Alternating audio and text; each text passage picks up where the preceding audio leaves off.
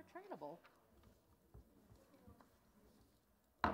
Good afternoon, everyone. We're going to call this special meeting to order of the Muscatine City Council, October 28th, 2021. Cinda, will you please do the roll call? Councilmember Hopkins. Present. Councilmember Freilich. Present. Councilmember Malcolm. Present. Councilmember Gordon. Present. Councilmember Brockert. Present. Councilmember Gendrich. Present. Councilmember Brackett. Present. 7 present, 0 absent, Your Honor. Thank you. Thank you, everyone, for coming tonight. The Muscatine City Council is holding this special meeting tonight just to allow for time to get public input on the issue of whether or not to uphold the pit bull ban in the city of Muscatine or consider lifting the ban. And we want to hear from the public, which is why we called this meeting. What we're actually talking about is Title 6, Chapter 9 of the Muscatine City Code. So everyone that wanted to speak has signed in, I trust. We will close that time period for signing up at 7:05, and you could do that in the hallway. What I plan to do is call folks up to 5 at a time, and they can line up over here against the wall, leave some space in between each other if you would. Feel free to take off your masks when you come to speak at the podium. And then when we get close to, maybe get 4 of those gone, then I'll call up the next 5, and that way we can keep the line moving over there. It's really important for us to make sure that everybody has an opportunity to speak, and so we're asking folks to limit their comments to 3 minutes. Cinda is going to time everyone. When you get down to 30 seconds left of your time to speak, a bell will ding. There you go. And then that lets you know that you have 30 seconds left. And then when you get to when you hear the bell again, then that means your time is up. So please finish your last couple words and then take your seat if you would, please. That's just going to make sure that we have everybody an opportunity to say what they want to say to council. So we're going to start with the first 5 lining up, if they would. Roger Roth, Brenda Hood, Steve Zelmer, Randy Duncan, Tori DePaw, am I saying that right? DePaw, okay. And Faye Sanchez as well. Will you have them repeat their name and address for me? Yes, I will. What we're asking is that each person address council, not the audience, please. Be respectful. We believe that we can disagree, but still be respectful and kind to one another. So let's make sure that we do that here tonight. And we'll go ahead and get started. Please state your name and address. Roger Roth, Clark House. I ask the voting sovereigns government watching this to not blame this present city council, since they have the choice to change this travesty, just as Queen Esther corrected a fatal mistake done by one of her patriarchs, King Saul. This breed-specific ordinance is a premeditated, pre-planned, pre-organized violation of not only law, but of a violation against city government. If the past city council had used only the other pet/animal ordinance only, this mistake against the city government would not have happened. Legal law in relation to the pit dog law ordinance, Article 1, Section 1, Iowa Constitution. Can't have you. A second here. Okay, Article 1, Section 2, Iowa Constitution, Article 1, Section 6, Iowa Constitution, Article 1, Section 7, Iowa Constitution, Article 22, Section 1, Iowa Constitution, 4.2 Iowa Code, the 7th Article Amendment of the U.S. Constitution, the 10 Commandments, part of 4.2 Iowa Code, the ultimate stare decisis of our constitutional law. 1. Media is telling the public the Iowa Legislative Branch General Assembly is not interested in enacting any breed-specific doggy laws. City needs to pander to some, but not to all the local insurance companies to remove pit dogs from their insurance policy. Another violation. The morning of the last reading of the pit dog ordinance, did the Muscatine Police Department enter a home where 2 pit dogs are domiciled? A, killed 1 dog. Pit dogs are most likely to kill an animal and not attack humans unless trained to do the latter. B, the other pit dog was seized. Observed by the Muscatine Journal carriers waiting for our newspapers. A lot of us carriers had more heart knowledge concerning dogs. The police lacked the knowledge that caused the death of the first dog. E, reported the next day in the newspaper. 4, the next day after the passing of the new color of law ordinance, where the sitting judge saw this order valid, but not aware of its violations of the Iowa Constitution, causing support from the Iowa courts. Sometime later, I checked the Muscatine Journal's microfiche to find the newspaper article missing, a means to cover up the crime while also enacting a violation against the freedom of the press clause. If still there, please let me see it. I went to the Muscatine County Courthouse to discover who the above-mentioned preceding judge was to add discovery to him. The city found out and reacted. May 2011, a day of infamy. A liquidation attempt on a citizen via a police department sniper. This witnessed by a line of people lined up along the curb. Neither rounds did hit the victim. Dead man walking. The next day, as I was walking down West 2nd Street to see Police Chief Gary Coderoni look up at me, and after the initial shock, took a 180-degree turn, ran back into a store downtown. I passed him by, since his action was self-incriminating enough. Thank you. You timed it perfectly. Thank you. Brenda, please state your name and address. My name is Brenda Hood, and I live at 1224 Park Avenue here in Muscatine. I believe that the pit bull ban is based on ignorance. I believe that every breed needs to be judged for its sole merits. The American Indian, the Native Americans, are often said to be savage. So we're judging an entire, person on their title. I think that pit bulls are this. They are how they're raised, just like your children. If you teach your children that violence is good, they'll be violent. If you teach a pit bull to be violent, they will. If you teach your children to be peaceful, to look at both sides, to listen, to use their words and not their fists, I believe that that's what's going to happen. I believe that pit bulls are as they're called, bullies. They're not. I have association with several pit bulls. I'm a mother. I'm a grandma. I'm even a great-grandma. And there isn't a single child that I've had in my entire life that I wouldn't put next to any pit bull that's been raised correctly.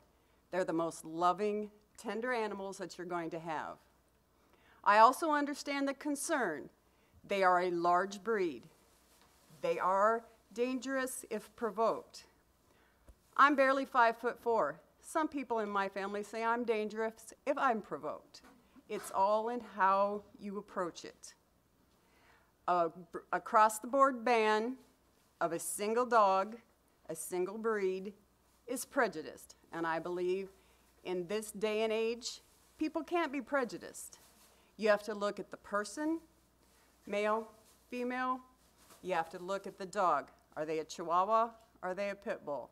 I've been bit more by Chihuahuas than I ever have a pit bull. And I never see a sign that says, ban the Chihuahua. Okay? Yorkshire Terriers, Labradors, whatever you do, you can make even the sweetest puppy in the world, you can make it mean by how you raise it. I believe that pit bulls should be given a chance. I'm not saying let them loose. Every dog, from the tiniest to the largest, should have to wear a collar, should know where his yard is. But if you come into that yard and you come up to me and you're threatening me, the dog may react badly. You also have to remember, they do not have human intelligence. You can't say, Fido, be good. Fido doesn't think like we do. It's the person who has Fido. How did you raise them? How do you treat them? And how do you have them treat your mailman, your UPS driver, your Amazon people, because they come to the door every day at my house. You have to give them a chance. Thank you very much. Thank you, Ms. Howard. Hood. I'm sorry, Hood. I apologize. Steve? Hello, my name is Randy Duncan. I reside at 2015 Burnside Drive, We Muscatine. lost What was Steve. your address? And, pardon me, What was your address again? 2015 Burnside Drive, Muscatine. Okay. Sorry, go ahead. I'm against the pit bull thing. I've seen here 3 years ago an incident firsthand that really changed my view on this. It was terrible. It was vicious. It was vulgar. It was very, very bad. And I'm a grandfather. I like dogs. I've had dogs. But the pit bulls, obviously by having a meeting about this, there's something going on with this breed. And I know there's other breeds and stuff that are big, mean dogs. But just by the fact that we're here having this discussion with the community shows me that there's something going on here. I talked to my insurance agent today, and they do write insurance liability for pit bull owners, the homeowners insurance. However, there are only 2 insurance agencies in the city. Now, I don't know if it's the county or not, but in Muscatine that will write liability for homeowners insurance. The rest of them won't with the pit bull. Now, that says something to me too. So I'd like to thank council for bringing this forward to the community and asking for our input. Thank you so much. Thank you, Mr. Duncan. Steve? Yes. Zelmer? 1122 Park Avenue, Muscatine, Iowa. I listened to him, and he said 3 years ago somebody got attacked. Well, you know, Rottweilers are just as vicious as anything else, and I'm not going to say much because I don't believe in the band. You can make any dog mean. It's how they're raised. And like he said 3 years ago, okay? That means that you can just crucify every pit bull that's around, and that's all I got to say because I don't think it's fair. Thank you. Yep. Tori? Please state your name and address. Tori DePaul, 520 Maple Avenue. Before I start to rebuttal to one of the things he said, of course the insurance agencies are not going to cover pit bull owners in this town because it's illegal. Why would they cover something that's illegal? But that's not a problem in other areas. According to the American Temperament Testing Society, the American Pit Bull Terrier achieved a passing rate of 86.8%, better than Collies, Golden Retrievers, and Beagles, which means they rank 4th highest of 122 breeds tested. Additionally, a pit bull isn't even actually a breed. It's a term used to describe a stockier type of terrier that includes the American Staffordshire Terrier, American Pit Bull Terrier, Staffordshire Bull Terrier, and mixes of above. Breed labels at shelters are wrong 75% of the time, and the AKC doesn't even recognize pit bulls as a separate breed. So when you're banning them, you are literally giving a label to a dog in a pound and not letting them to come here and give them a home, and that might not even be what the kind of animal they are. Half of them are mutts, and you're not allowing them because of what they look like, and which is very discriminatory. Researchers have identified the factors that lead to dog bites, and breed is not one of them. The factors include non-able-bodied people being around to intervene, the victim having no familiar relationship with the dog, the owner's prior mismanagement of the dogs, and the owner's abuse and neglect of the dogs. All legit organizations are against breed bans. The Humane Society of the U.S., the ASPCA, the United Kennel Club, the American Animal Hospital Association, the American Kennel Club, and Best Friends Animal Society, and even the CDC are against breed bans. Dog bite fatalities are extremely rare. Between 1999 and 2006, an average of 27 Americans died that year because of a dog attack. Meanwhile, estimates average that an average of 40 to 50 Americans die each year from lightning strikes. So that kills more people than dogs. There's no evidence that banning breeds have any impact on dog bites. Breed bans waste money. Enforcement costs a fortune, from staffing to litigation to the price of unnecessarily killing of dogs in shelters. Best Friends Animal Society offers a calculating that estimates the fiscal impact of $603,000 annually, with no reduction in dog bites to show for it. A better solution to dog bite prevention is enforcement of generic, non-breed specific dangerous dog laws with an emphasis on chronically irresponsible owners. I have neighbors behind me with big Labradors, Goldens that get out, have threatened my dogs, my daughter, bark at me, and are way scarier than any bulldog that I've ever fostered, adopted, Or I regularly volunteered in the Quad Cities at the shelters, and I would specifically spend time with the pit bulls. Here I cannot volunteer, but I would for sure do that for every pit bull if I was able to. Other things that help would be prohibition of dogfighting and education programs on teaching people how to handle dogs. Thank you. Thank you, Mr. Pa. Please read.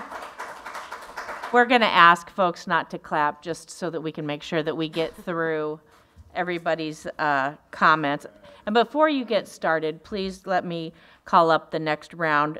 Freedom, Linda, Marcy, Robin, Maria.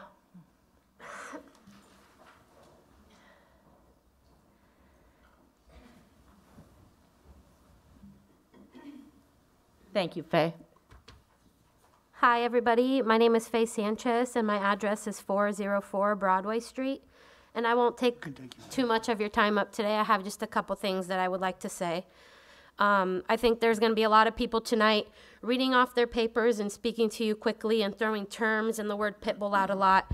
But I'm encouraging you guys tonight to please take a step back and look at the bigger picture, okay, and focus on each individual person and each individual dog and consider their behavior rather than what they look like. I don't think there's anybody here tonight that can say they know someone who's been attacked by a pit bull or they've had some experience in our community, because I think when you take that step back and you look at overall the people that are here today, the people that you've spoken to, the people who have emailed you, there are a lot more potential responsible owners than there are irresponsible people raising their dogs incorrectly. So all we're asking for as a community is a fair chance to prove to you that this is not a breed issue, but a behavioral issue that can be found in any dog breed. Just like there's been other people who have stated they've been bit by Chihuahuas, they've been bit by Labradors, whatever the breed. I'm just encouraging you guys to please have an open mind and give us a fair chance to prove to you that this breed can be raised properly. That's all. Thank you, Ms. Sanchez. Freedom? Good evening. My name is Freedom Malik Roberts. I live at 1836 Hershey Avenue. And first and foremost, my preference is for behavior-specific legislation. However, there were some concerns that came up to me during the in-depth meeting 2 weeks ago that I think for the benefit of this debate and the benefit of every other debate that this council will have moving forward, I'd like to address. First is that you need to trust us. There were many people on the council during the in-depth meeting who said things like, regardless of what you guys choose to do, you don't know if people will follow the law. You don't think people will obey the law. And if you put in the effort and the research and use the most latest science, facts, logic to build an ordinance, but you say things like you don't think people will follow it or you don't trust that people will obey the law, you undermine yourself, you undermine your power, and that holds Muscatine back. So trust us that no matter what you do, we're going to listen. Secondly, and most importantly, there appeared to be those on the council that were basing their decision out of fear. Because when presented with factual stories, recent events, even local events, where a non-pit bull type dog either attacked somebody, hospitalized them, killed a pet, whether it was a German Shepherd type dog, a Mastiff type dog, a Boxer type dog, getting in these incidents, some on the council are still only interested in banning pit bulls. And some would even sit at their seat of power and tell horror stories about the thing that they are afraid of in order to perpetuate and continue this discriminatory ban instead of actually moving forward with something that helps public safety. So in conclusion, behavior-specific legislation. Trust us and never govern out of fear. Thank you. Thank you, Freedom. Linda? I'm Linda Kelty. I live at 302 Parkington Drive, and I got to get my glasses. I am not speaking extemporaneously because I have numbers, and I can't do that. I went through the City of Muscatine statistics on dog bites. And Muscatine has had a total of 441 animal bites from 2006 to the present. The city statistic details dogs by breed and mixed breed, domestic, feral, or stray cats, and wild animals. And those numbers are all separated in the aggregate. No statistics are available detailing how many of the incidents were repeat offenders. And there was no detailing of the damage done or what level of harm was caused by those bites. From 2006 to the present, there have been a total of 441 bites in Muscatine, 365 or 83% from dogs, 66 or 15% from cats, 10 or 2% from wild animals like rats, bats, and even a groundhog. From 2006 to 2021, 65 breeds of dogs were listed in the statistics. Most had 3 or fewer biting incidents. Of those, and this is going to really kill some people because we might as well ban these dogs with all these bites, 15 were attributed to German Shepherds, 13 to Labrador Retrievers, 8 to Pit Bulls, 6 to Yorkies. Most breeds only had 1 to 3 bites per breed. Pet ownership is an integral part of our culture here in Muscatine. And I'm sure that the Shepherd and Lab owners were shocked by the statistics about their breed, but do we ban them? I don't think we ban those breeds. I think that's irresponsible on the part of our leadership to ban a specific breed when what we need to do is ban behaviors and ban bad practices. So I think we should institute clear and enforceable regulations for responsible pet ownership, whether it's a Shih Tzu, a Chihuahua, or a Malamute. I don't care what dog it is. I think we need universal regulations and standards that can be adhered to. Dogs can be evaluated, trained, cared for, and socialized. A breed ban is simply a fear reaction. Thank you. Thank you, Ms. Kelty. Marcy Edwards?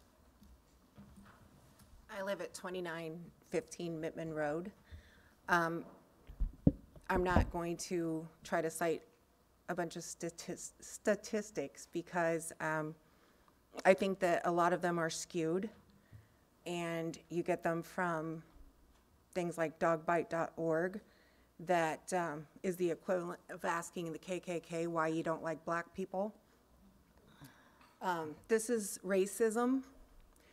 I lived in another town for years, and I was not involved with rescue at the time. And I found out about a pit bull that was being abused horrifically in this town. That dog ended up in my care, where we also had a breed ban, and I kept him safe in my garage, having no clue why I had to hide this dog, because this dog, even though it was covered with scars and bites, and the owner was trying to make it mean, this dog didn't have a mean bone in its body. So while being how they're raised does affect any dog, not just this dog, it's also the dog itself. This dog was not mean. And I was able to find him a responsible home with somebody that had experience, but that was my first rude awakening of rescue, how hard it is to find a good dog a home because it's a victim of humans, not only for its abuse, but because he's discriminated against by his looks. He's a good dog. There are many, many good dogs that need homes. And do I think that just lifting the ban and saying, well, now anybody can have one? No, I don't. I have Rottweilers. I have always had Rottweilers for years. And I know that there are a lot of people that fear those dogs. I can tell you my Rottweilers are some of the best dogs I've ever seen in my life. The one we currently have is blind. He was a rescue. All of them have been rescues. I would rescue a pitty in a heartbeat, and that's not even a breed, it's just a label. If you want to get real facts about these dogs, and the fact that they are the victims, talk to somebody in rescue who rescues these dogs, who sees the worst of humans and what they've done to them, and these dogs still just want to be loved. That's all they want. I looked at that dog as I held that dog with its scars and its scabs, and that dog was the most grateful dog you could even imagine. So we need to stop labeling one breed. Let's start labeling the bad humans and keep them out of their hands. Thank you, Ms. Edwards. Robin? Hi, I'm Robin Young, and I live at 2829 Highland Court. And I am presenting just one piece of some pretty extensive research put together by Vanessa Lopez. So I'm just taking like the first little piece of that, and then there are others that will follow. There are, I think, like 5 of us. I don't know if they're going in that order or not, but it kind of follows best if we could go in that order.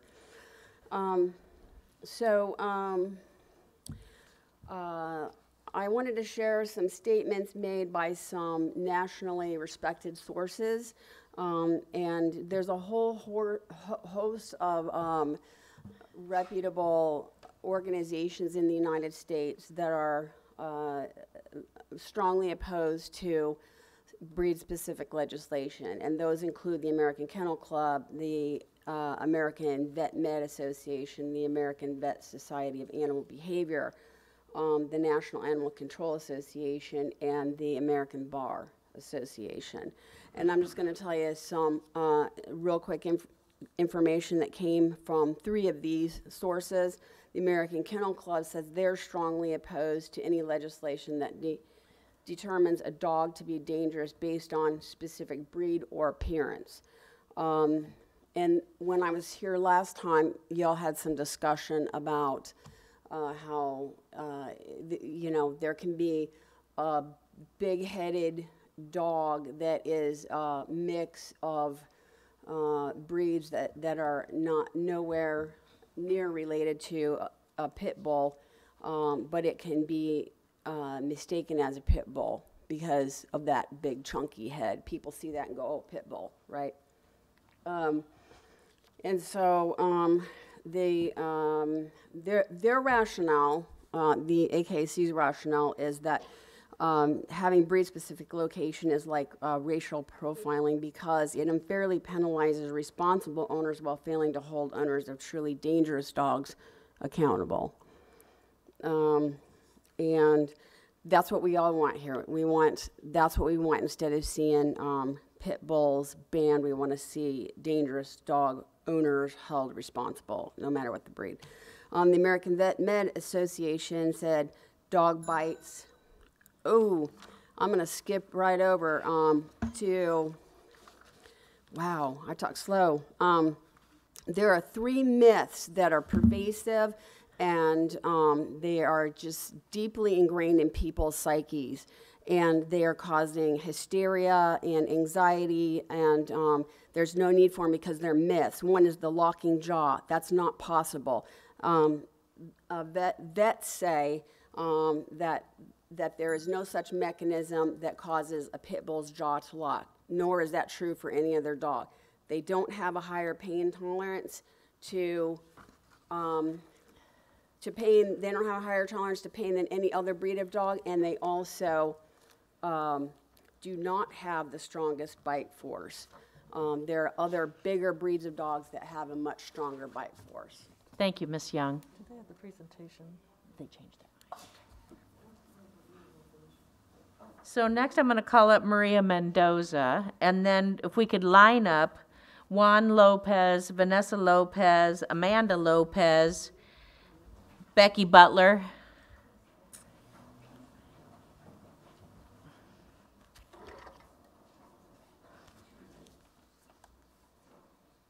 Don't start my time just yet. I'll let you state your address first and then I'll. All right. I'm Maria Mendoza, 610 Iowa Avenue.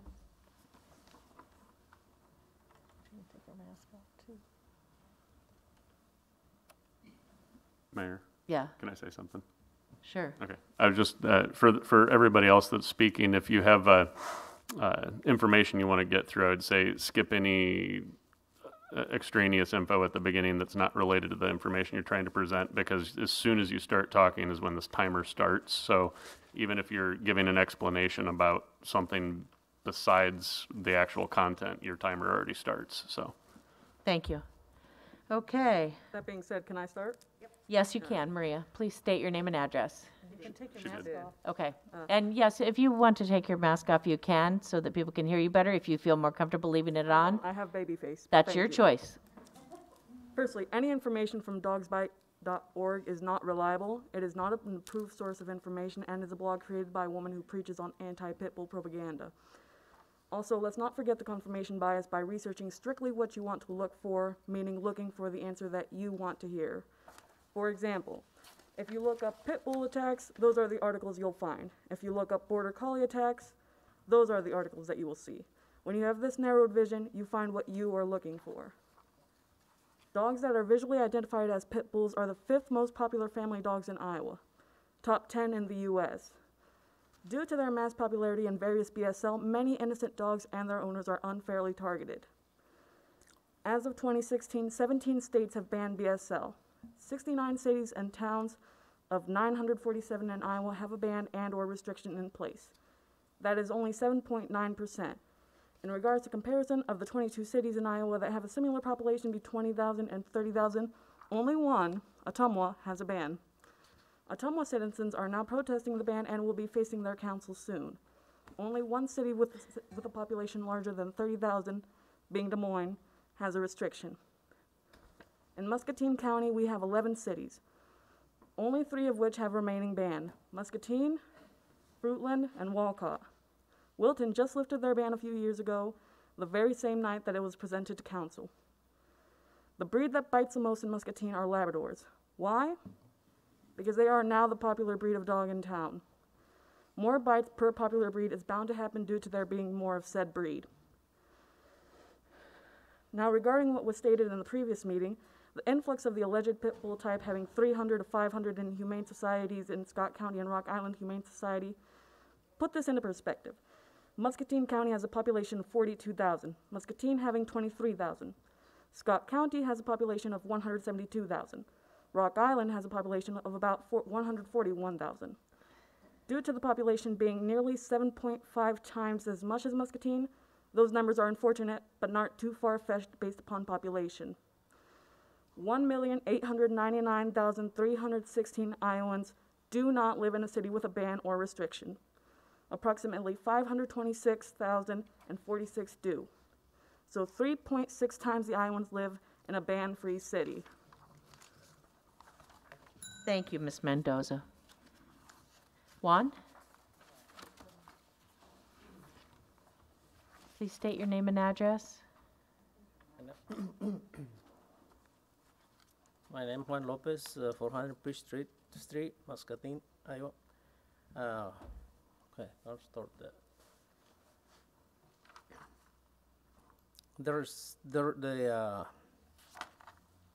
This result was produced by John Dunham, an associate for the Best Friend Animal Society. It is based on the best available information on dog ownership rates and the cost of animal control program. It is predicted that there are about 6,300 dogs in town, 456 being in pit bull status. The number is most likely higher due to the fact owners are hiding their dogs because they don't want them taken. I also predict that it's higher due to the fact that we have such a low license rate. It costs about $36,000 to keep BSL in Muscatine according to the results.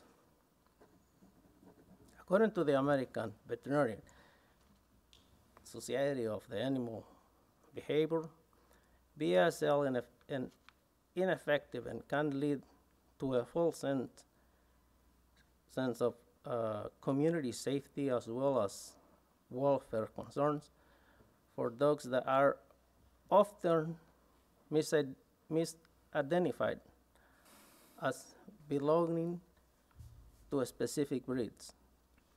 Bans are extremely ineffective and a waste of public resources.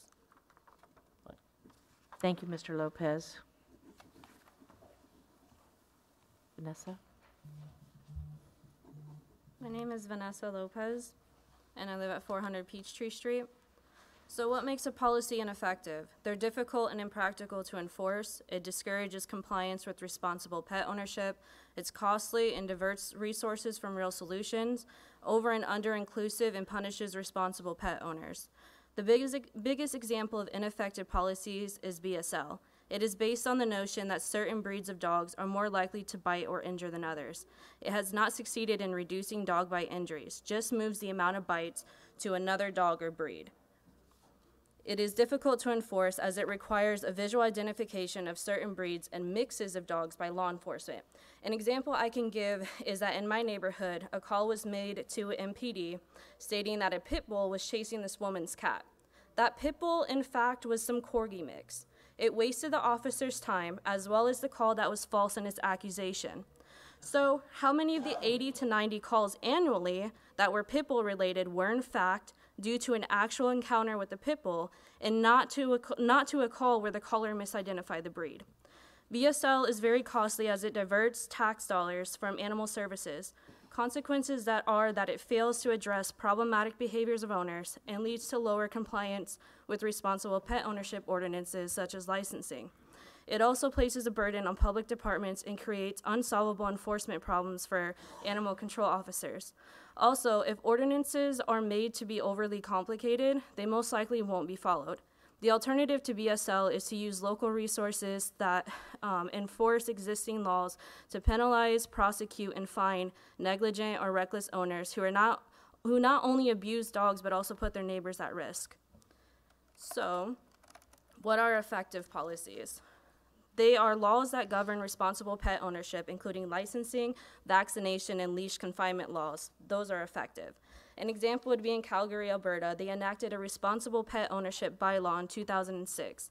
It focused on support for basic responsible pet ownership behaviors such as humane care, like veterinary care, humane custody, like licensing, and humane control, like following leash laws. Within 6 years, they had record lows in reported dog bites. In 2012, they had public education programs and presented to multiple individuals, even at schools. All of that was funded through their licensing funds. So 92% of animal calls were successfully resolved through compliance rather than strict enforcements, and 89% of their dogs were licensed. So how can our community move toward an effective policy? We need to remove barriers to responsible pet ownership.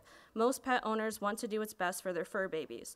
A strategy used in Pierpont, New York is that there were multiple signs across the city reminding residents of their laws and responsible pet ownership. We also need to incentivize compliance with laws. A great example would be the free ride home policy. What that is when dogs or pets are microchipped, they are returned directly to their families on the first offense instead of impounding the pet to the animal shelter. It saves incurring shelter costs, and it would also show the value of compliance with licensing and microchipping. Thank you, Ms. Lopez. Thank you. Amanda? And then you just push that to go down. You want it down now?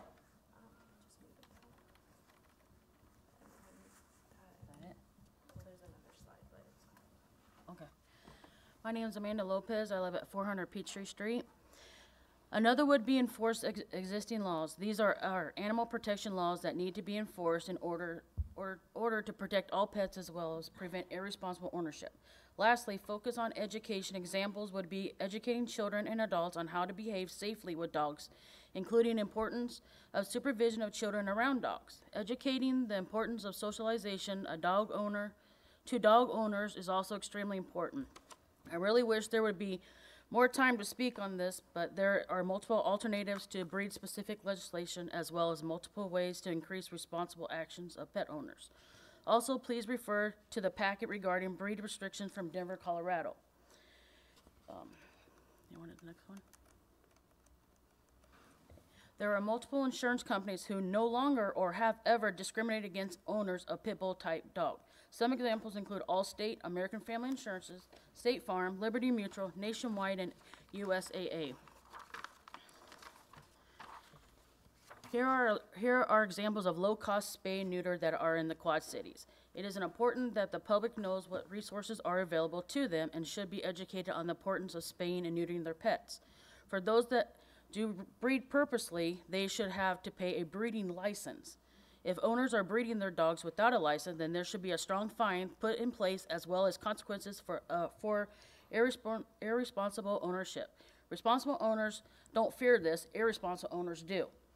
It's been 18 years since we have failed this breed by putting in place a ban that discriminates against them just because of what they look like. It is time to make a change. Thank you for your time.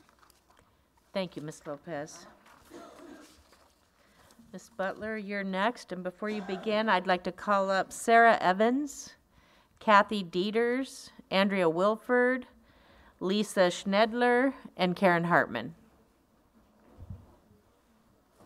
Please state your name and address and go ahead. My name's Becky Butler, 875 Newell. Some people hear pit bull and think vicious dog. Because of breed-specific dog legislation and negative publicity associated with many breeds of dogs, temperament testing has assumed an important role. It can have an impact in educating about dogs' behavioral strengths and weaknesses, as well as providing a positive influence on dog legislation. Have any of you actually met a pit bull or a Staffy breed? Or are you just going off of fear tactics from uneducated people? Or a few newspaper articles you have read? Or are you willing to actually go by educated experts and stats from reputable organizations such as the American Temperament Test Society? The ATTS came to what some might consider a shocking conclusion. Their data shows pit bull Staffy breeds that Muscatine City Council has banned pass the temperament test higher than Huskies, Golden Retrievers, German Shepherds, Rottweilers, and Great Danes.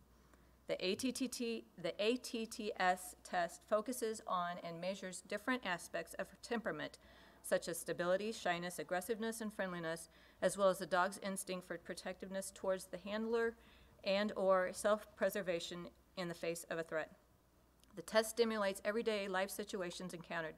The dog is put through a series of 10 sub-tests that mirror life in the real world. Other dogs, strangers, loud, startling noises, strange objects, and more. According to their testing, pit bulls are less likely to show aggression than one of America's most beloved breeds, the Golden Retriever. People seem to make up their minds and refuse to look at the real evidence. News stations love to pump up stories every time a pit bull is involved in a violent encounter, and a lot of athletic build with blocky head mixed breeds are called pit bulls just to create drama. It is sad that people feel they must create this illusion that simply is not true.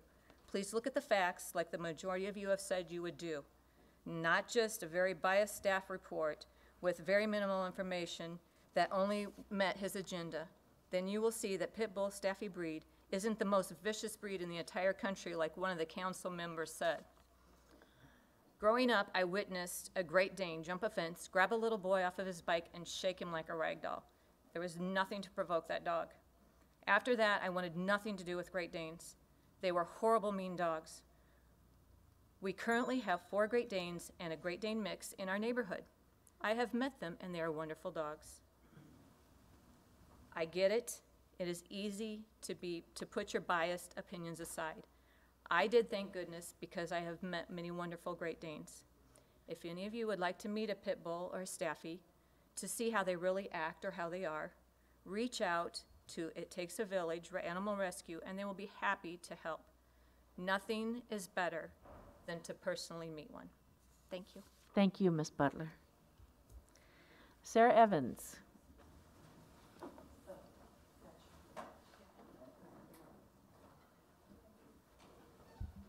Hi. Sarah Evans at 2015 Solomon.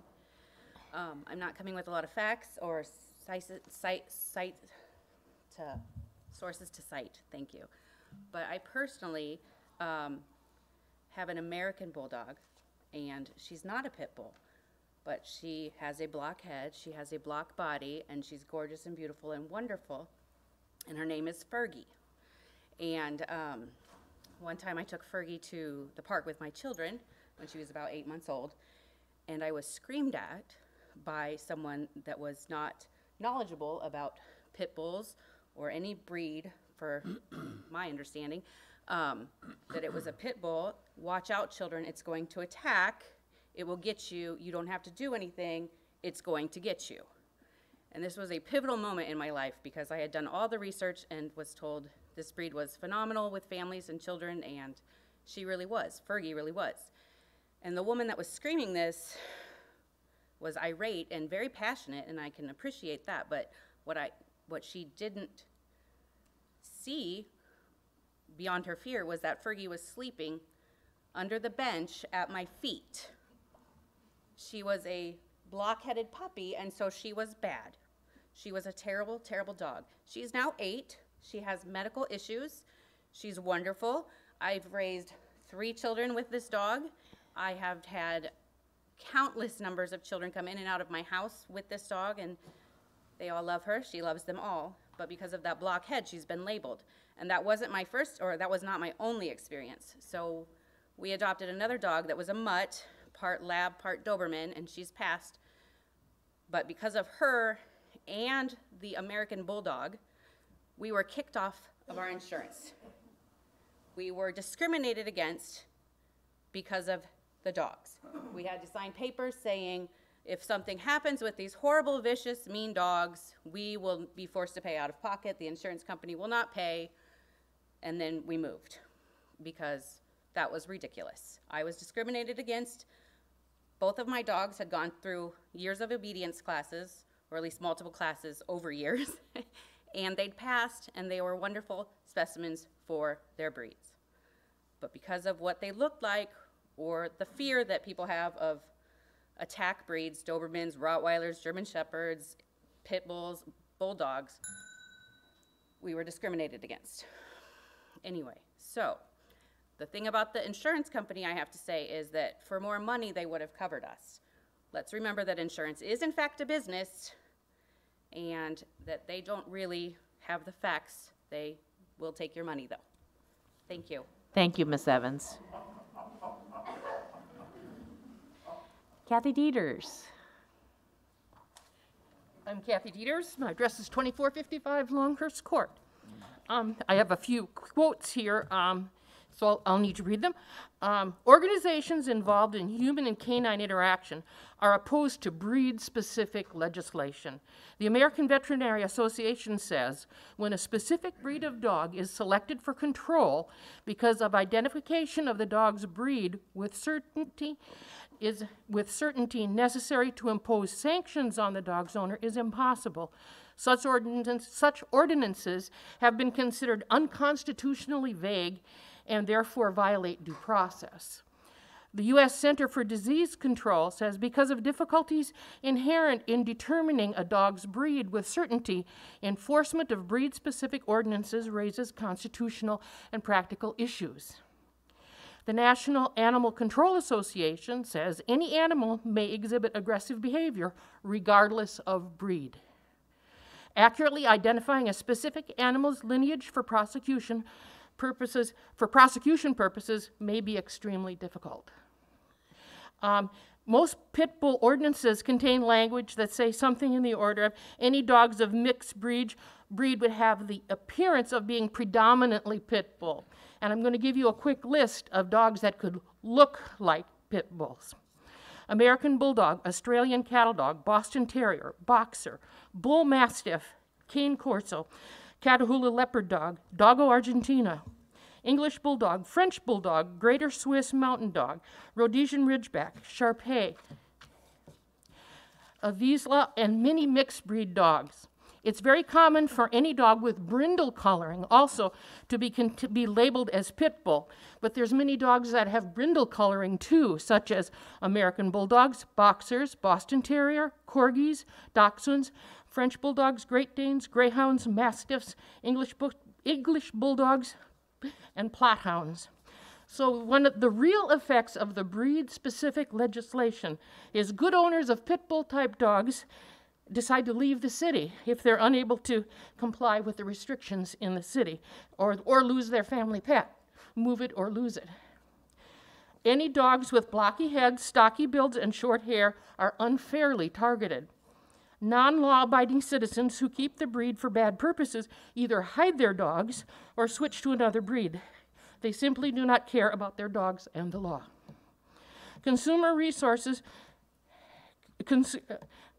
another of the effects of the breed-specific legislation is it consumes the resources that could be otherwise directed at real issues such as inhumane treatment and dogs running at large and truly dangerous dogs. Thank you for your time. Thank you, Ms. Dieters. Andrea Wilford. Hi, I'm Andrea Wilford, 1025 Orchard Avenue. I was present at City Council when the first ban was enacted, and I supported it then, and I brought students down here. I had some that had dogs that they didn't want the ban, but they got grandfathered in. And I'm here today because I still support it. And, you know, I'm just kind of at a loss for words. I'm thinking of the 1899 city ordinance, because I have the Muscatine 1899 city ordinance, because I was thinking about some of the things Kathy just said. And I was like, in 1899, it cost $165 in today's dollars, $5 in is $165, to register a dog in Muscatine. And they didn't have anything breed specific. That's what it cost. And if a female registered dog was running down the street, the ordinance said the officers of the city automatically needed to kill that dog regardless. Any female dog running free. Well, there's a reason for that. I mean, anybody that comes from a farm, you know, we have pets, we have working dogs, we have guard dogs, dogs that protect us. And nowadays, we're all about dogs for companionship, and that's a good thing. And, you know, I know when the city ordinance was first, for the ban was enacted, I just remember the pit bull fights. And then I thought, well, maybe, you know, that doesn't happen anymore. But geez, just last October 7th, they busted up a tri-state ring in New York and Georgia and whatever. And I saw these pit bulls, and yeah, they're adorable. I saw puppies. They rescued about 400 of them. And the number one dog you're going to see in shelters is pit bulls, whether because they've been broken up from rings or people couldn't take care of them or there were issues with children. And I know there's this strong desire, it seems like that I wasn't aware of, that we want to bring pit bulls to our town and adopt them out. But you know what? I've lived here 40 years. I've been bit 3 times, all by responsible dog owners. And they weren't pit bulls. But riding my bike, Gary Karkosh's dog out in the country bit me. Didn't break the skin, and I didn't blame the dog. He's protecting his property. I don't like it when big dog, one day, just 2 years ago, I was walking my dog down my street, and the neighbor's dog broke through the fence and ripped him in the stomach. That wasn't that dog owner's responsibility. I mean, he was being responsible, but I guess, okay, I only have 30 seconds. So I guess I want you to think about the safety of the town, and it is your responsibility to look at the facts and to keep us safe. Because I want to be able to walk my small dog, and yeah, you know what? I'd ban all dogs over 50 pounds. You don't want to be breed specific, just get rid of the big dogs. Little old ladies and old gentlemen I know should be able to walk their dogs down the street of Muscatine and not fear of getting bit. I wish I had more time, but I don't. Thank you, Ms. Wilford. Lisa Schnedler. You might have, there you go.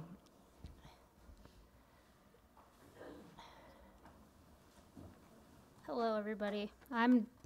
Wasn't planning on public speaking, but this is something I'm passionate about as a dog lover. Do you mind please starting with your name and address? My name is Lisa Snedler. I live at 1518 First Avenue. Thank you. I've had dogs my whole life. Never a pit bull, but, you know, honestly, I would be afraid to have one just because I would be afraid the city would take it away from me. For that matter, I'm not going to quote any statistics. Thank you for all the people who support no breed-specific legislation, because I don't think it works as well. And I can say I was a runner. I ran around this town. Due to injury, I'm not running anymore, but I came into contact with a lot of dogs by accident. Lots of them. And yeah, I'm also kind of stupid, and I'll go up to any dog. So I will say that I never had issues with pit bulls. I'm just speaking from my experience, and I hope that people who are against it would actually speak from their experience, because that's what you know. I've never been bitten by a pit bull, luckily. I've been bitten by other dogs. Of course, they're all small dogs, and honestly, it was probably my fault. I was a little kid, and I probably wasn't being... I was a little kid. I wasn't probably being very nice, and that they can't speak. That's how they tell us. Just like I work with people with disabilities. That's what a nonverbal person that I've worked with would spit at me. Well, he can't talk, but he could tell me he's pissed off by spitting at me. You know, that's how he can express himself. I have been to Best Friends Animal Society in Utah. I have met some of the victory dogs. I don't know if any of you are familiar with the victory dogs, but those are all the pit bulls that Michael Vick and his ring of people made into fighting animals for, really, they were just property. They weren't pets. They weren't loved. They weren't taken care of. I think pit bulls have a bad rap, and before maybe pit bulls had that, there was German Shepherds that had it. There was Rottweilers that had it. Dobermans. I can't say I've ever met a Doberman in real life, actually. But I've met many Rottweilers and German Shepherds, and they have all been sweet dogs. As a runner, like I said, I can only speak from my experience, and I'm also not very smart. I'd go up to any dog that I saw. I never had an issue with the pit bull. I've met a few running. Like I said, as a kid, I had issues with small ones, apparently. But I'll take some of that. Some of that is my fault.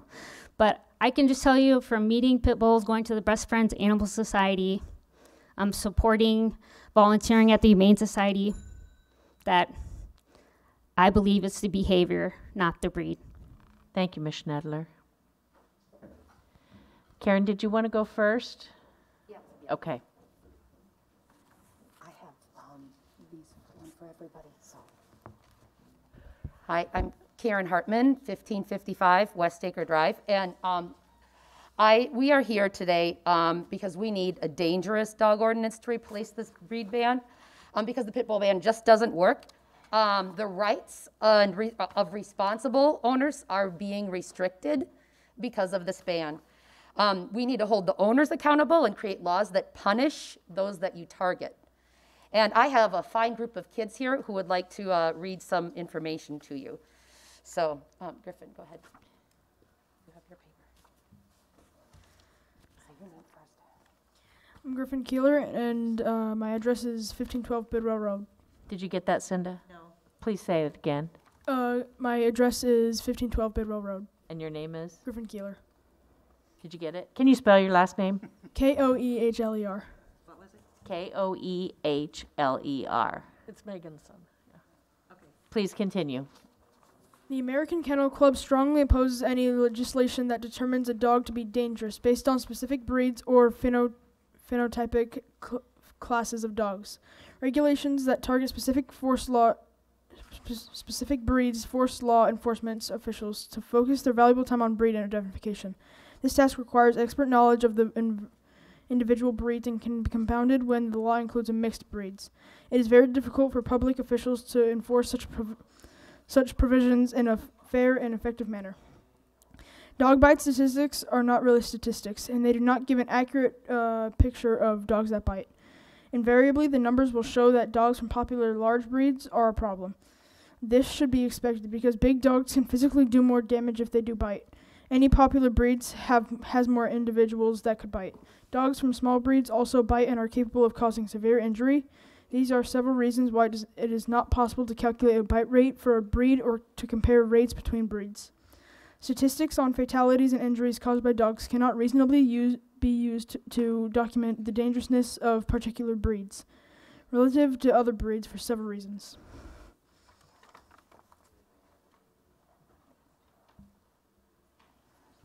Hi, my name is Jackson Evans, and my address is 2015 Solomon Avenue.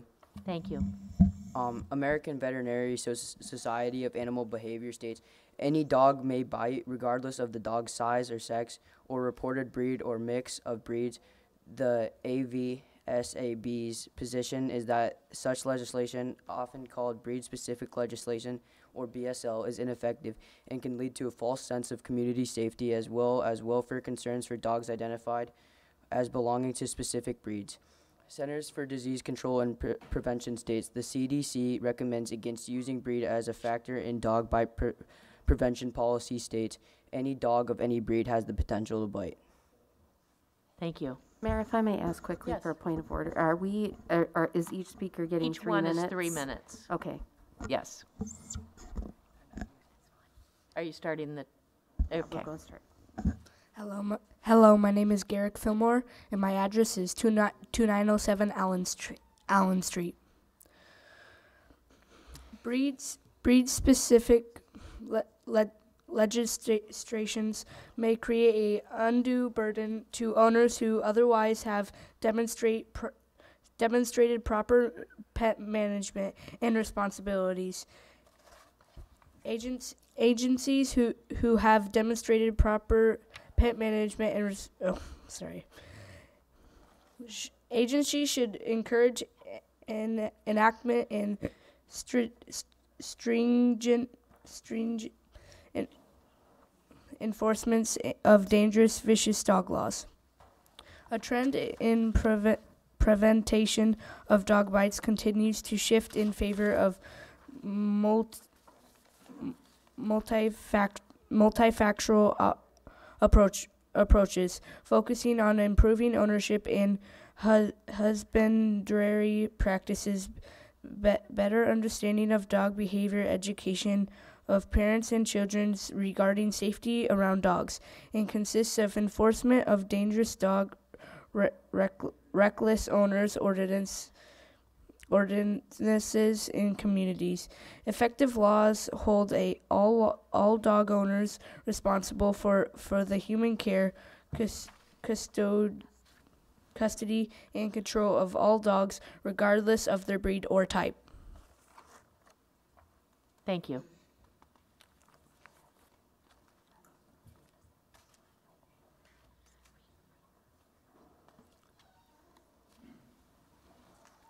I am Briar Evans. I live at 2015 Solomon Avenue.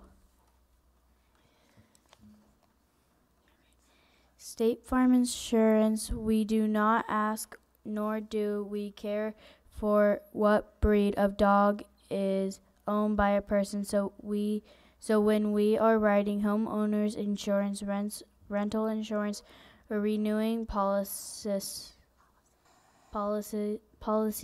it is now here in our questions what breed of dog is owned. Heather Paul, Public Offers Specialist. Thank you.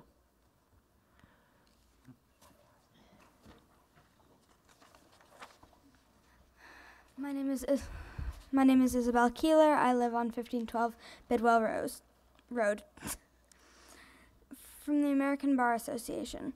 The American Bar Association urges all state, territorial, and local legislative bodies and governmental agencies to adopt comprehensive breed-neutral, dangerous dog and reckless owner laws that ensure due process protections for owners, encourage responsible pet ownership, and focus on the behavior of both dog owners and dogs, and to repeal any breed discriminatory or breed-specific provisions.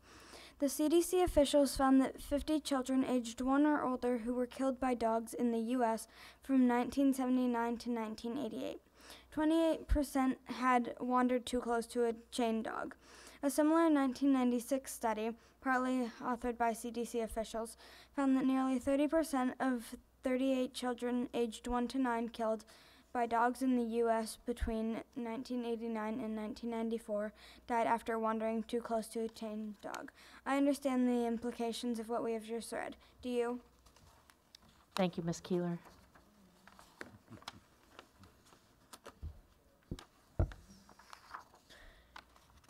I'm Peyton Story of 416 Kindler Avenue. Did you get that? Can you please say it again? 416 Kindler Avenue. And your name? Peyton Story. Peyton Story. That's with an E. Got it. Please go ahead. I love pit bulls. One time I was on a trip to Kansas. I met a pit bull. It was one of the most amazing dogs I've ever met. It was a really sweet dog. And I'm pretty sure more than half the time that pit bulls are mean, it comes from the owners. Because most dogs I've seen, even my own dog, they act from behavior that they've seen. My dog Sadie, I'm really nice to her and she loves to snuggle. And I love pit bulls. And I just wish that there wasn't a ban on them. Because pit bulls, they may seem mean, they may seem strong, but in reality, they're as strong as any other dog of their size. Any dog can be stronger. But with the right care, they can be nicer than any dog you've ever met. My whole point is there should be punishments for people that treat any kind of dog, pit bulls, chihuahuas, Great Danes, whatever. That there should be punishments for bad treatment. Thank you, Peyton.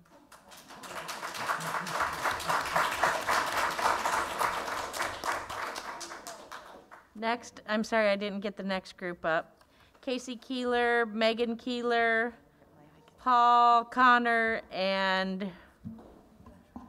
Chantel Durant. Am I saying that wrong? All right. So we have, please state your name, Casey. Hello, my name is Casey Keeler. I live at 1512 Bidwell Road here in town. I'm currently active duty Navy, and I am the vice president of It Takes a Village Animal Rescue and Resources here in town. Over the last 7 months, our organization has helped save over 150 animals from being euthanized. I've had my hands in and around the mouth of every one of these animals, whether it be giving them a bath or meds or vaccines, wherever the case may be, and not once have I felt threatened by having my hand near a pit bull's mouth. I've had them near Mastiff puppies. I've had them near full-grown labs and full-grown German Shepherds and everything else, and the only thing that's ever come close to making me even remotely nervous was a really big German Shepherd. And that was it. And that guy was not happy with me, but he loved Megan. This was cool. At the end of the day, I'm here to talk about the misconceptions that have been drilled into our heads by the media. Okay? Do you know the reason why pit bulls are considered bad? It's a narrative created by the media that far too many people have fallen for, hook, line, and sinker. There's many staunch supporters against pit bulls because of the preconceived notions as opposed to personal experiences. All right? Talk radio told me these dogs are bad is not a very good reason to be against pit bulls. Our last meeting 2 weeks ago, we had a city council member proudly and confidently claim numerous times that pit bulls are, quote, the meanest dog in the country, and also stated that he is an active advocate for the ban. Do you think those very strong opinions came from her personal experience? Or was it more likely he was told to think that because of various news outlets? I'm pretty sure the Google search that most people do regarding this subject stops as soon as they see pit bulls bad. End of research. I've seen enough. You all know what sells in the media these days. Negative headlines draw the attention, not the positive ones. Good Lord, there's a show on TV called Pit Bulls and Parolees. Thanks. I lost where I was now. It's actually about how abused and abandoned dogs are helped out and loved by former inmates, but the name and the thumbnails that are associated with it make it look like it's something about bad people with bad dogs and bad intentions.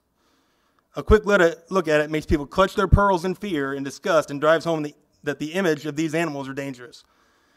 Pit bulls being bad is a false narrative that has been contaminating your point of view for a long time. There are stories of horrific dog attacks that have a headline of, quote, family dog attacks little child, and there's a picture of the pit bull on the front when it's actually a Chihuahua, but it doesn't say it till the last sentence, right? There's a lot of things that have happened in the last 18 years. iPhones were invented 4 years later. We've gone through 3 freaking popes by then. Sorry, 3 popes. That probably wasn't good.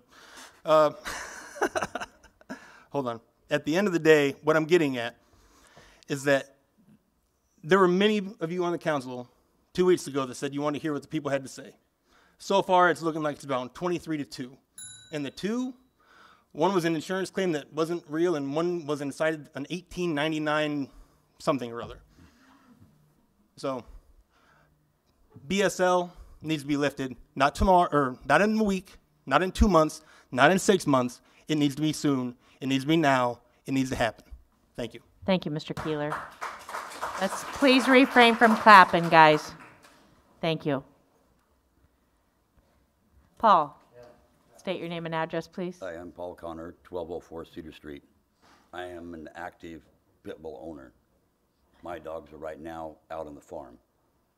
They are my babies. I want them to come home. You know, I've raised pit bulls pretty much my whole life. And I'm not going to say that dogs are bad.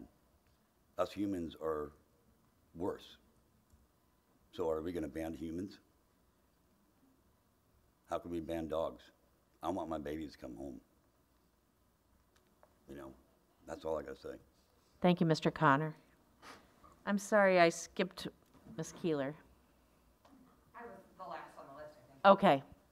Well, not on mine, but it's okay. It's okay. Go ahead, Chantel. Please state your Chantel name. Durant. I live at 1204 Cedar Street. Did you get that? What's your last name? Durant, D-U-R-A-N-T. Thank you. And I know I'm meaner than my pit bulls are. I got 4 pits, and I'm a lot meaner than what they are. But my pits, it doesn't matter if it's you guys all the way down to a police officer, my pits want to hug you. I got 2 pits that just want to hug anybody and everybody that they come up to. One will force you to hug her. She'll dig her claws in your back and make you hug her. But my pits they're loving. They're fun. They want to play. They are. They're forced right now to be out in Grandview on a farm. And even though I know they like to run around the farm, I know they want to be home with us just like I want them home with us. Those are our kids. They're our child. They're my children. So pits are all in how you raise them and how you want them to be, how you it's just on how you raise them. If you're going to raise them to be fighting dogs, then they're going to be fighting dogs. But like I said, my pits want to hug you. They don't get aggressive or anger or they don't show any kind of, like, I don't even know the word for it, really. They don't show any kind of aggression. Just because you're a police officer, they don't get riled up because you're wearing a suit. Or just because you're walking by down the street, they don't get riled up because there's someone they don't know. They just want to play with you. That's all they do. So it's all in how you raise them. That's all I got to say. Thank you, Mr. Ant. Megan?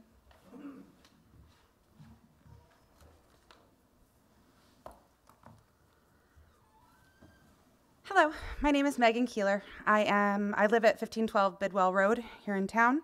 I am a citizen and also the president of It Takes a Village Animal Rescue and Resources here in Muscatine. I'm here to talk about how we can create safer communities. I think that we can all agree that we have the same goal in mind when we are considering our local laws and ordinances. The discussion is not about whether you are a pit bull lover or even a dog lover. It is very much an understanding, this is about an understanding of where dog bites come from. If we're going to have an effective ordinance, that's something that we need in order to keep us safe. With regards to animal welfare, making communities safer involves putting in place effective regulations on how owners maintain and care for the pets instead of limiting the breed of animal in your community. The fact of the matter is that all dogs can be dangerous, and if we don't recognize that as a community and as community leaders, then we are putting ourselves at an even higher risk for incidents within our community. Indisputable evidence shows us that leading contributing factor in dog bites is actually chain dogs and dogs that are not neutered. It is not at all breed related. Because a tethered dog is on guard, they are a dog on guard when tethered. This is a primal reaction, and it changes their focus to fight or flight. Flight's not an option when you're on a tether, so your only option is fight, and it's actually a sympathetic nervous system response in canines. So what that means is they go to fight in order to defend themselves, just by nature of being on a chain, on a leash. Now, we know this to be true. This is why we have no leash allowed inside the dog park. Because again, a dog on a leash is a dog on guard. That's why leashes aren't allowed inside the play area. So according to a study from the CDC and prevention physicians, chained dogs are nearly 3 times more likely to attack than dogs that are not tethered. Children are the most common victims of chained dog attacks. Chaining a dog is arguably the single most dangerous condition in which to maintain a dog, and statistically, chained dogs are more dangerous than free-roaming dogs in a pack. Now let's talk about unaltered dogs. The National Canine Research Foundation says there is literally not one single documented case where a neutered household dog caused a human fatality. That is by National Canine Research Foundation. The CDC says that an unaltered dog is nearly 3 times more likely to attack than an altered dog. According to the American Veterinary Medical Association, 70 to 76% of all dog bites are by non-neutered male dogs. The Humane Society of the United States took it a step further and computed that for every $1 spent on a local spay and neuter program, it saved animal control $3 for gathering and impoundment of animals. In 2011, the city of Washington, Iowa, got rid of their pit bull ban, and they instead put in place tethering laws and owner responsibility laws. In the numbers for stray dogs, dogs at large in 2011 was 94 dogs. Last year, it was 2. BSL simply doesn't make us safer. It doesn't, and this isn't me or animal rights or animal welfare organizations saying this, but our federal health agencies like the CDC, the veterinary experts like AVMA, the Iowa Department of Agriculture, the USDA, the National Canine Research Council, the National Animal Control Association, they all recognize that BSL does not work and is not a contributing factor in the reduction of dog bites in communities. Thank you, Ms. Keeler. Thank you for your time.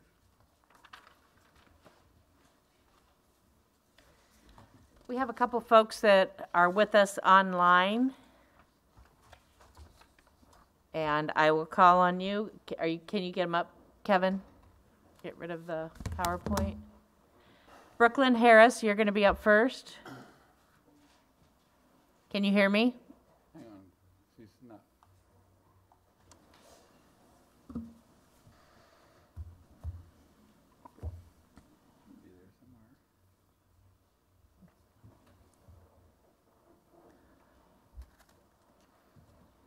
She needs to unmute herself.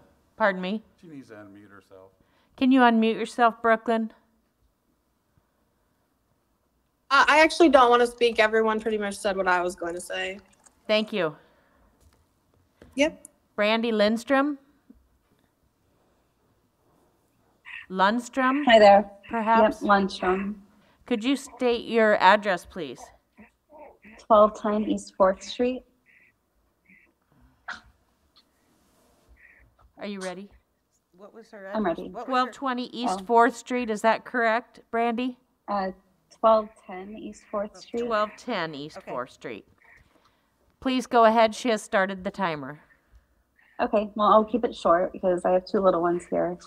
I'm in favor of keeping and strictly enforcing the ban, in addition to holding dog owners in general to a higher standard than they are currently. I'm a stay-at-home mom. My husband's a mail carrier, and he's also the sole provider for our family. And we stand to lose so much more than peace of mind if the ban is overturned. Honestly, there's nothing to be gained from repealing the pit bull ban. We already cannot rely on people to do the responsible thing by properly training, registering, and keeping their current dogs regardless of the breed.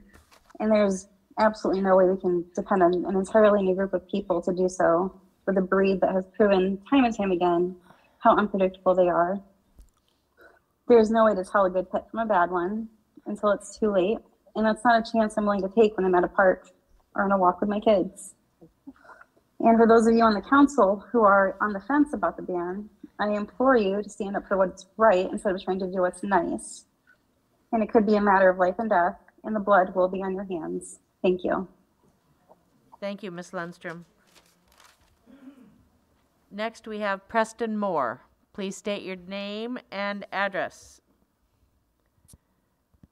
Good evening. My name is Preston Moore. I live in Cedar Rapids, Iowa. I'll decline to give my full address. I'm happy to provide it for the public record later. Please do so.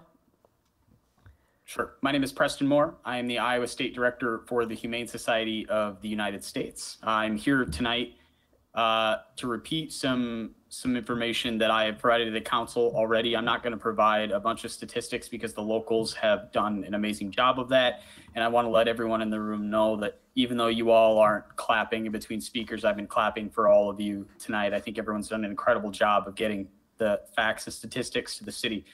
I am here tonight to reiterate to the city of Muscatine our expert recommendation that the city council work to draft and implement a breed-neutral dangerous animal policy. Here in Iowa, I have been very fortunate to work alongside countless cities on animal ordinances, including working on breed-neutral animal policies for many Iowa cities. I've worked with several government agencies, including the Iowa Department of Agriculture for their animal welfare rules, as well as the Iowa Department of Inspection and Appeals for their dogs on patio rules. I've also worked very closely with state lawmakers, including Governor Kim Reynolds, to pass the first animal cruelty code upgrade in Iowa's history in 20 years. I am a bit of a policy nerd when it comes to animal policy. In each of the situations I've outlined above, I was privileged to work alongside legislators and other leaders throughout the state so that we can help get our expert policy guidance to these decision makers and communities so that they can base their policies on current best practices. Tonight, again, I'm simply here to reiterate our expert guidance to the city, and we recommend that the city work quickly to implement a breed-neutral dangerous animal policy. And we stand ready to assist the city with this effort. Again, at no cost, our legal team is willing and able and ready to assist. Thank you. Thank you, Mr. Moore.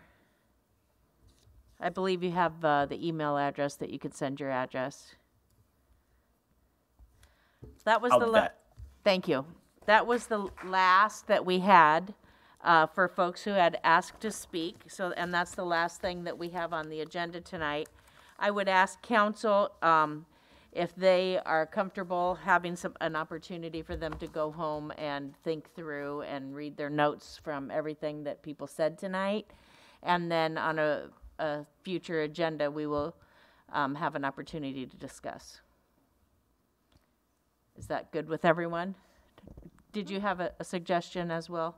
No, I just, I want to make sure I get some guidance on when you would like for us to come back. I know based on the feedback we received at the in-depth session, we're working on proposed code, which I mentioned will take a little bit of time to develop. So are you looking for a discussion item on an upcoming agenda just relative to the feedback you heard tonight, or do you want to do something else? What is the time frame that you're thinking that you would have some policy suggestions ready? I don't want to I'm not tying you down. Yeah, I mean, probably maybe December. Okay. So, council, go ahead. I was going to say, I think I'd like to see what is drafted so we can discuss the mechanics of that as well. And then we can move forward with more discussion, maybe tweaking some more before we sit down to decide what we're voting on and know where we are. And it's kind of hard to go on a trip if you don't have Google or Quest map to show you where you're going. And I think with the holidays coming up and staff already overloaded, maybe we need to throttle back and let them do what they do and then come, because that's what we asked 2 weeks ago, I think, or, please put something together to us and show it to us and let's read it and let us think about it. Plus, we have all this to read. Plus, thank you, citizens, for all the stuff I've been reading for the past 3 days. Oh, my God. We've been getting emails from people who aren't here tonight. Wait a minute. Emails, text messages. I had people calling my wife unplugged my phone in the house. Oh, my God. So, but that's what we needed. and I really want to thank you for your passion and your opinion, either negative, positive, because I said from the beginning, I need to hear what the people wanted so we know how to talk and move in that direction. That's, you know. So I think I need to see what the professionals have for us to ponder and think, but I also don't want you to push through and give me something cheap and flimsy. Give me your A game. Any other thoughts? Go ahead, Peggy. Carol, do you have something? I just that we won't bring it back until we think we have something that's worthy for you to look at. So, but I will tell you it incorporates, I think, most of what folks this evening have talked about and what we highlighted regarding behavior-based type legislation. And I'm not talking about the pit bull ordinance. I'm talking about what we would add to the the Animal Regulations Code, Chapter 8. So I just want to make sure that we're clear on what we're talking about amending. Yeah. I'd like to recommend that because we have only 2 meetings in November, it's a short month, that we got to have a stretch here. It needs to come at least some initial thoughts. Early December is what I would highly recommend. And like you said, it's more about the behavior-based regulation, the tethering laws that we might already have some basic foundation from previous information that Nicole and the police department had created. And then also the licensing, we cannot let that go. That's not a request anymore. I think we can probably see what we can move forward, because until we get that information, it's going to help get dogs back into their homes. And then there's some soft things that we need to work on. Like we said, education is one of them. We need to come out with a program, but that's not for December. That's sort of future state. Yeah, there'll be a couple phases to this. One will be bringing back sort of almost like a terms about what the new code would require. And based on what I heard, that tethering, licensing, definition of dangerous, potentially dangerous. But there may be other codes based on review of other model codes I might recommend that we take a look at. That first part will be just looking at what code you may consider for adoption. The second part of that discussion is implementation and how do we make that happen. And so that's a longer conversation. So like I mentioned last time, any kind of major change in an ordinance like this requires prudent thought. Right, and covering with legal and multiple votes and everything, and try not to adopt the Denver one, because that is pages, as Vanessa shared with us. It has some great FAQs, but it is massive. So try to keep what we've been moving towards and keeping it clear and concise and simple to enforce and implement. Councilwoman Brockett. I would also support waiting until December to come forward with any new code language, especially in view of the upcoming election, where we will have at least one new member on council going forward in January, and they need to be included in the discussion as well. Thank you. Go ahead. So I want to thank everybody that came and spoke tonight, regardless of which side of the issue that you're on. It was very important to me to hear from everybody. I will say that what I heard tonight did nothing except for reinforce the stance that I already had. So one of the things that that was mentioned by folks tonight, but that I don't know that we have said that I would like to see incorporated into our code, is a way for us to ban bad owners, people that have shown to abuse their dogs, people that have shown to kill their animals, or just let their dogs, or cats for that matter, roam entirely free on a regular basis after repeated warnings. That just keeps happening. That's how most of the attacks that I hear about happen. Kevin. Thanks for the sound effects. But yeah, I mean, if we're gonna do all the rest of this, no matter which direction we go, if we're gonna change the code, we need a way to police the people that are causing the problem. Yeah. So, guys, let's the try not to clap the two if we codes can. that I referenced in the in-depth were model codes that include either what's called a reckless owner or an irresponsible owner a provision. That will be in what I bring back to council. I think Perfect. the question is, you know, how heavy-handed do we want to be? And we have to keep in mind how realistic it is to enforce, because I don't think we want to adopt anything that's too difficult to actually enforce. Sure. Somebody caught with an animal after they've been banned should have a hefty fine at a minimum. And hefty being, you know, in excess of $500, in my opinion. If they've been banned from having an animal due to abuse situations, they should not freely be able to obtain another. Yeah, we'll do some research on the level of the fine. Perfect. Other than that, I do agree that we need to get this right when we do it. And as much as I would love to see it tomorrow, I don't disagree with the council that has stated that December would be a good time frame, because if we don't do it right, we're not doing anything effective. So, Dennis, Dwayne, do you have anything you wanted to add? I'm in total agreement with Kelsey. Okay. John? I agree. I think we need to do everything we can to make sure our city is safe, and take every opportunity to make sure we impose whatever restrictions are necessary to make sure that we have a safe community. And I appreciate everybody's comment tonight, and I'll look forward to certainly future conversations. I believe that whatever we do, it's got to be for the best for the citizens, no matter what it is. And until that gets to that point where I feel comfortable, then we need to work on it. We're not anywhere near close. So that's my comment. Did you have a final thought? Just one. I mean, I just count, we had over 30-some people respectfully make their comments and had their data and had it lined up. Sometimes it was presentations, sometimes it was from the heart. And that doesn't happen a lot nowadays. And, you know, whether it was what side you're on, it was great to see. And I'm sure Dave's going to put wonderful things in the paper about that. I'm sure. But thank you for coming. That's amazing. I just did a quick count. I didn't count all the kids, Karen. But it made it over 30 people that actually spoke. So.